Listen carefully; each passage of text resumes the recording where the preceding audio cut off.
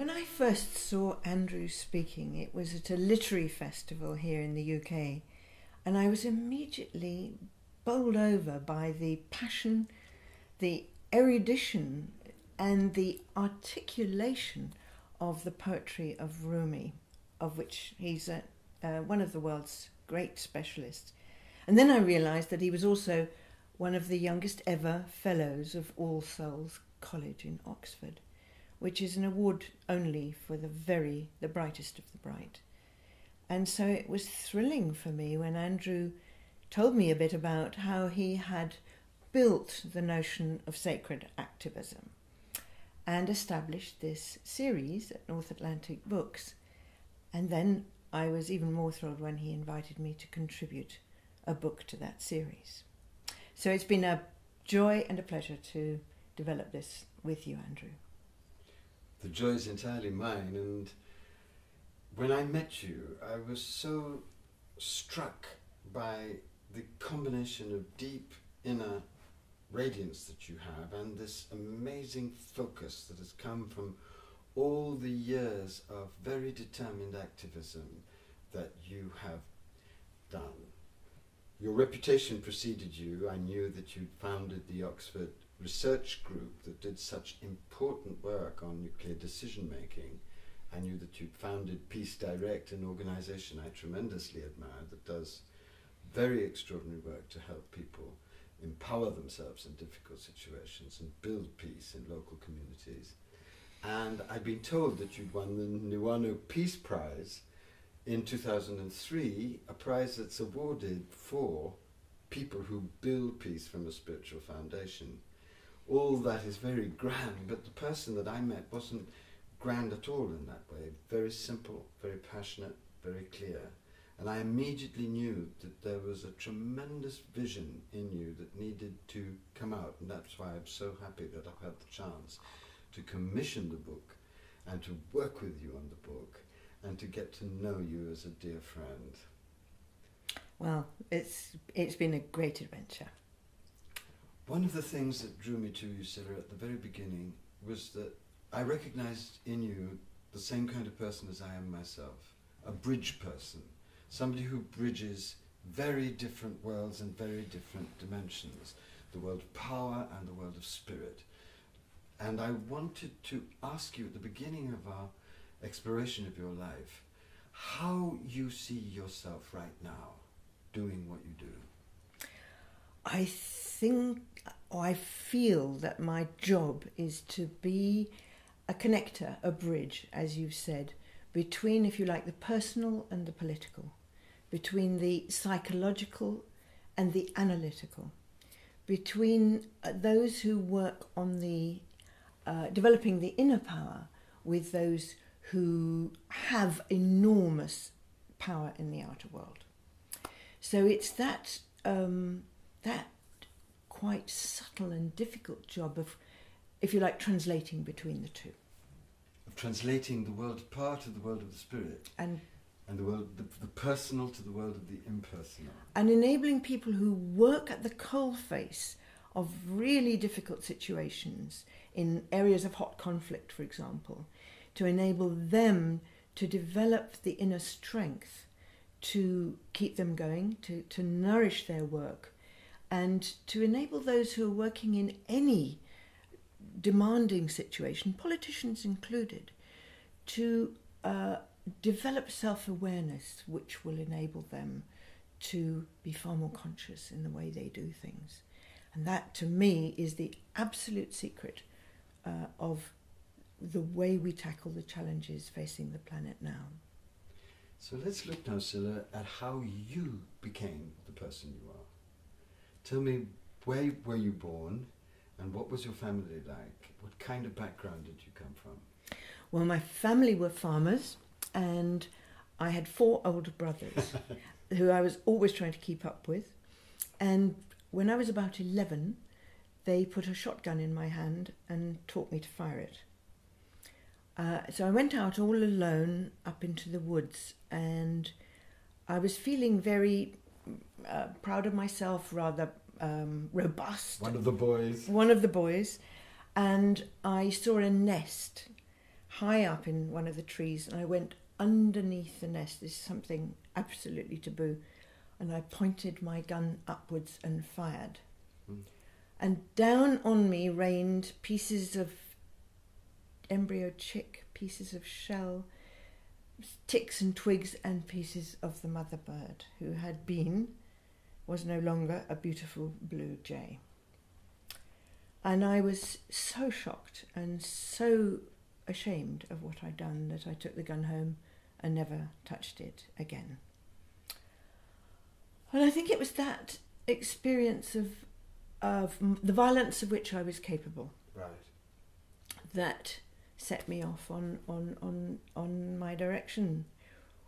The next thing I remember was when I was 13 and sitting in the living room of my parents' home watching a grainy black and white TV and seeing these Soviet tanks rolling into Budapest. This was 1956. And children my age were throwing themselves at the tanks, and the tanks were mowing them down.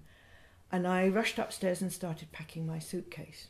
And my mother came up and said, "What on earth are you doing?" And I said, "I'm going to Budapest." I hadn't the faintest idea where Budapest was. And she said, "Why?" And I said, "There's something so horrible happening there that I have to go." And she said, "Don't be so silly." That was the way she was. And I burst into tears. And bless her, she got it. She got how important this was for me. And she said, "I get it. You want to help people in such tough situations, but you're much too young. You need training. And if you will just unpack your suitcase, I will see that you get trained." And she did. And what happened then? She actually enabled you to get to places where you would see the world naked and would learn how to react. Well, she sent me off to work in a holiday home for people who'd been in refugee camps after the Second World War.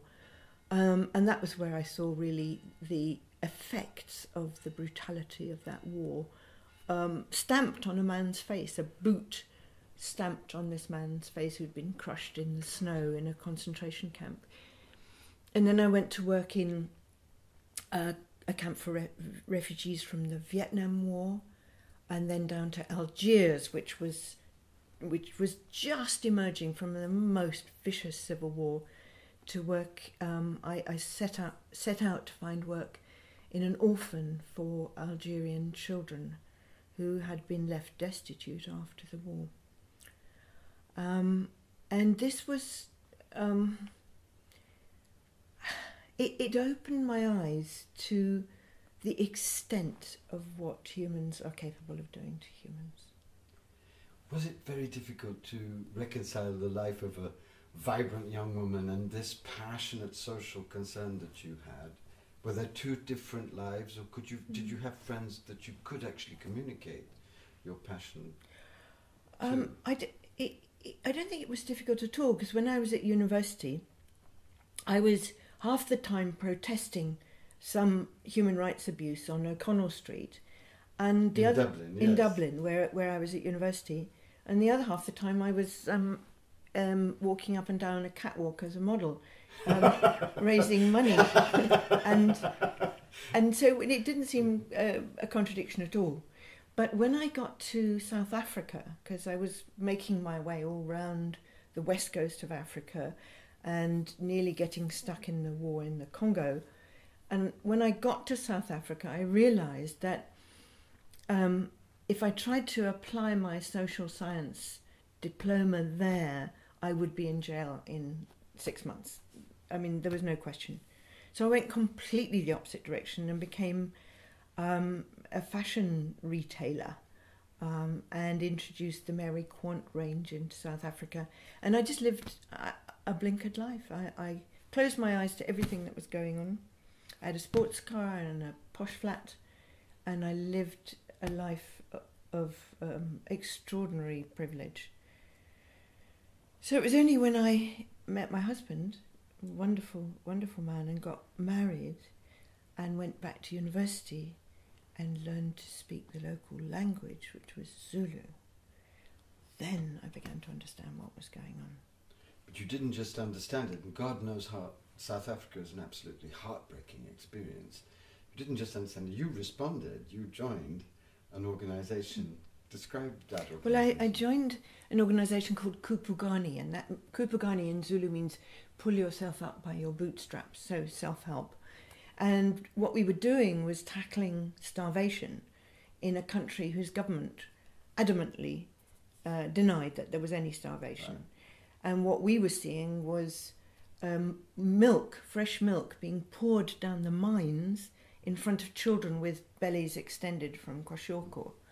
So it was enraging how callous the treatment of children particularly was. And so we set up an organisation it was already set up when I joined, but we set up a depot to sell very low-priced nutritious foods. We had the milk that was being poured down the mines made into milk powder, and we sold that to mothers who couldn't afford branded milk powder, whose milk had run out. We instituted very widespread education programs to enable people to use sometimes a small plot of land behind their home to grow vegetables, and so on. What did you learn from that experience? Because it's the first time that you really became hands-on. What lessons did you learn? I learned the sheer raw courage of people who have nothing and who stand up for themselves. I mean, it moved me to my core that somebody who had nothing was prepared to stand up against a regime as huge and terrifying as the apartheid regime. And that was one of the reasons why we set up the Market Theatre. Now, as you may know, in South Africa in those days, this was 1974, 75, it was illegal for blacks and whites to be on the stage or in the audience together. But one night, a group of actors, multiracial, came to our door, banged on the door late at night and said, "You have to come down to the market in Johannesburg, it's on sale." Why is this exciting? Because it has a permit under the Group Areas Act for blacks and whites to be there together, because it's a market. And if we could buy it and convert it into a theatre fast before anybody catches up with us. So we did. My husband and I went down there next day, fell in love with it, and raised the money I blackmailed every person I sat next to at a dinner party into giving me money for it. And in 6 months, we had the place converted, paid for, and opened. And the night we opened, we thought that everybody in the theatre might get arrested because it was blatantly illegal what we were doing. Black and white people everywhere together. But we didn't get arrested, and the Market Theatre began to send its fantastic productions to the National Theatre in London. My God. And ironically became the greatest advertisement for creative art in South Africa. It's true to say, though, that this work that you plunged into started to create tensions in your marriage. Yeah. Because your husband was, although fairly enlightened, an employer and a white, and living in that world, and you were branching out into this new world of activism. So you decided to leave South Africa, didn't you, and go to Paris. But that didn't stop you plunging into new forms of activism, did it? Well, my husband saw an advertisement in the paper saying that the minority rights group needed somebody to help them develop there. And so I applied, and the next thing I knew, I was asked to do a report on what was then called female genital mutilation. And nobody written a report on it. This was the first report ever, really. Yeah. The first report to make available the full horror of what is done still to 100 million women all over the world. Exactly. So I teamed up with 6 African and Arab women to help write it so that it really came from their experience. And I mean, my whole being was shattered learning the extent of what those operations, often done with a rusty can lid or a piece of glass on women's genitals. I mean, impossible to describe. And the report that we wrote eventually led to the World Health Organization banning the practice, which it hadn't then. But it didn't outlaw. I mean, a law was passed against the practice in this country, in the UK, but nobody has ever yet been prosecuted under that law. I know you a little, Scilla, now, and I can only imagine the horror that you felt as a Western woman when you understood the full depth of this degradation that was being visited upon women. Was this the moment that your understanding of the oppression and despoliation of women's rights began, the understanding that grew into your great book, your great first book, the first book that I'd read of yours, Power and Sex? Did it begin there, or had you already come to understand that our world is marked by a very great degradation of the feminine? Well, I think when this really happened was when UNESCO asked me to write their contribution to the second UN World Women's Conference. And UNESCO wanted me to write about women's role in peace research and the improvement of relations between nations, some long title like that. I knew nothing about any of that, so I went off to find out. And then I met women who really opened my eyes. Elise Boulding, the grandmother of peace research in the United States, Betty Reardon, other great women. And they really opened my eyes to this whole question, not only of women's role, but of the fact that, of the enormous danger that the entire world was in from nuclear weapons at that time. And that's what began your passion about nuclear disarmament and about finding a way to make disarmament possible and real. Well, yes, because I was in New York at the time of the UN Second Special Session on Disarmament. And after it had been going on for a week with no results, a crowd of 1 million people assembled in New York. I remember that. I was actually there. You were there? Yes. We could have bumped into each other then. And at the end of the day, which was totally peaceful, the police were leaning back against the brownstones round Central Park with peace badges down their ties. And so everything was just... And the New York Times gave it 5 double pages next day, and I thought, this is it. And it was one of the most important demonstrations in the history of demonstrations. Absolutely. Yes. And I rushed into the UN, and expecting everything to have changed. Not one country changed its position 1 centimetre.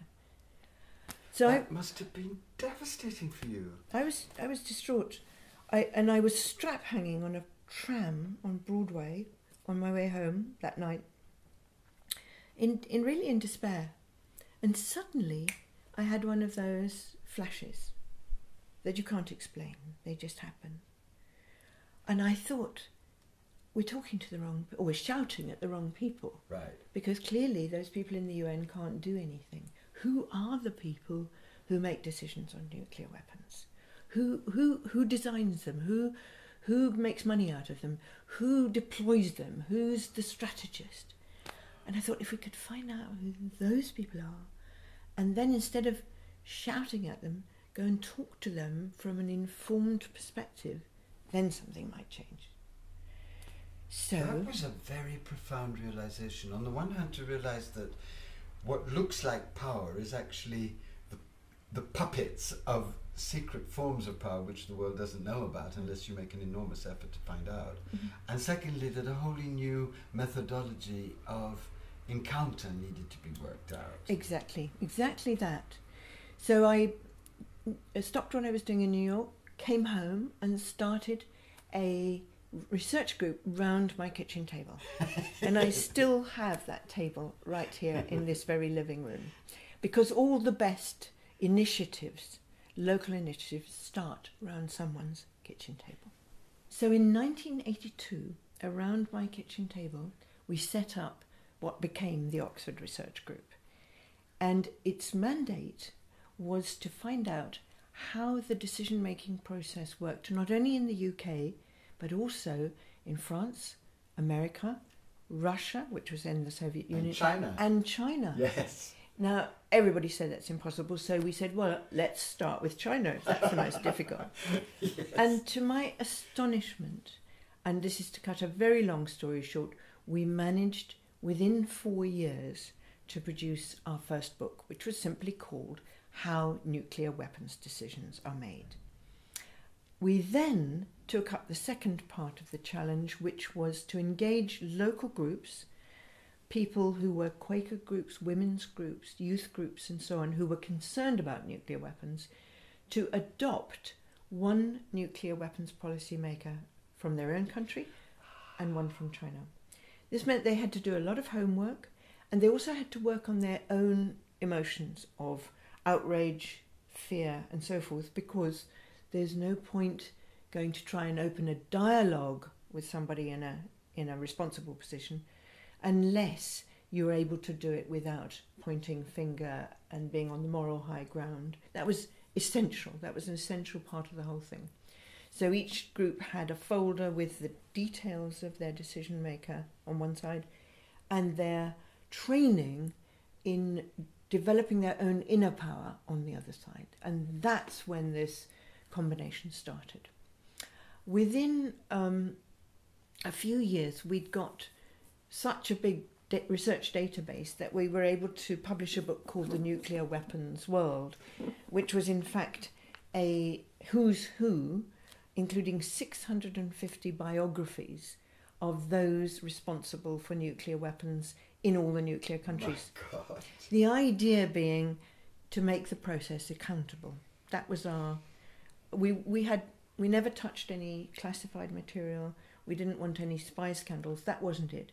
We wanted to make this decision making, which affecting the entire world and putting us all in danger, to be accountable.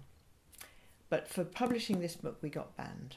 It was too much for the Ministry of Defence in this country, and that made our job considerably more difficult. I would like to then move on to how we did actually gain the trust of key decision makers. I set out to interview senior military men, senior nuclear physicists designing nuclear warheads, and each of them I interviewed in great depth and then played back their thinking to them. So we got into a deep dialogue, and that gave them some trust in me. And that then enabled them to feel just safe enough to come to some 2 or 3 day long meetings at a Quaker manor house outside Oxford. And we brought them together with their opposite numbers from other countries, but also with informed critics, those who knew enough about what the whole process was to be able to open a proper dialogue and ultimately form the basis for the development of treaties. But getting people to actually take off their masks, their personas, all the constituency on their shoulders was very delicate. And we realised we had to create a safe environment. And underneath the room where we all met in this Quaker manor house was a library. And I invited 5 great and seasoned meditators to come there, including my great mentor, Adam Curl, to meditate all day while the meeting was taking place above. And one sign of this emerging was when a man from the US State Department took me aside on the second day of a meeting, and he said, "Scilla, this is a very special room." And I said, "Yes, it was built in 1360. A very special room, yeah. And he said, no, it's very special." And I said, "Well, people have been doing yoga in this room and talking as Quakers do." And he said, "No, there's something coming up through the floorboards." And I said, "Well, yes, you're right. Do you want to know what it is?" And he said, "Yeah." So I told him, and he looked as though I'd slapped him. And I said, "Well, those older people who serve you your lunch, please go and ask them. It's them." And so one could see that this meditation support for what we were doing was having a profound effect, and indeed led to the most extraordinary of meetings between people who utterly disagreed with one another.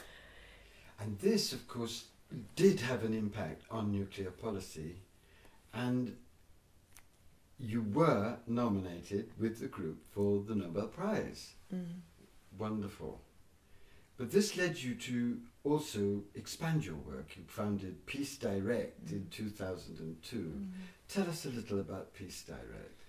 Well, by that time I'd got to know that there were ordinary people at the coalface of conflict, at the sharp end, doing extraordinarily brave work, but nobody was supporting them. Yeah.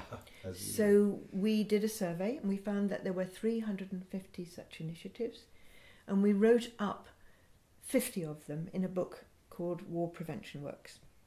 And then we set up Peace Direct to identify those who were doing reliable work, to put small amounts of funds behind them, but most particularly to get them media coverage so they were safer.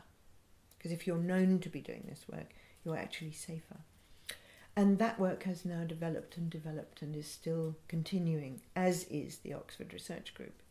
And another thing that you've been involved in these last years is the elders. Tell us a little bit about that. Well, the idea was Peter Gabriel's and Richard Branson's, since the world is now a global village, that the global village needs global elders to help the world make wiser decisions.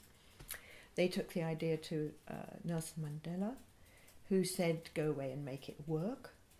And at that point I was invited to help. With a very good team, we designed who the elders should be, what they might do, and presented Mandela with 300 biographies of potential elders, from whom he chose the final 12, which included great people like Kofi Annan, former UN Secretary General, Jimmy Carter. Desmond. Well, I'll come to Desmond in a moment. Graça Machel, Mandela's wife, Mary Robinson, the great human rights supremo, Oh, yes. and chaired by Desmond Tutu. Hooray. With his ineffable fun and seriousness combined. We're drawing to the close, Scilla, and I'd love to ask you a question I've wanted to ask you for a long time. What is your inner life? What is your deep belief at this moment? You talk about the necessity of the unity between deep spirituality and wise radical action. Where does your spiritual inspiration come from? Well, I think all these things take discipline, and I learned to meditate through the Quakers, actually. I became a Quaker and learned the value of silence and silent reflection. And that led me through various different practices and traditions until one day a poster fell out of my cupboard, and it was the picture of Kuan Yin. And I didn't know who she was, but she was this beautiful white figure riding a bright red dragon. And I was mesmerised by this image of the combination of the deep feminine with the power of the dragon, the deep masculine. And ever since then, this image, which comes originally from China, she's the goddess of compassion, has stayed with me and guided me. And to me, it's the great source of strength and power for the future. Well, the source of strength and power for the future is this marriage between the values and powers of the deep feminine, of nourishing and protecting and interconnectedness and generosity, with the capacity that the deep masculine has for order and law and clarity. And bringing them together is the source of a new energy and a new possibility. And Scilla, I can say to you with all my heart that in you I see somebody who, through so much and many ordeals and many triumphs, have brought them together to model what that looks like for all of us. Thank you so much. It's exactly what you do.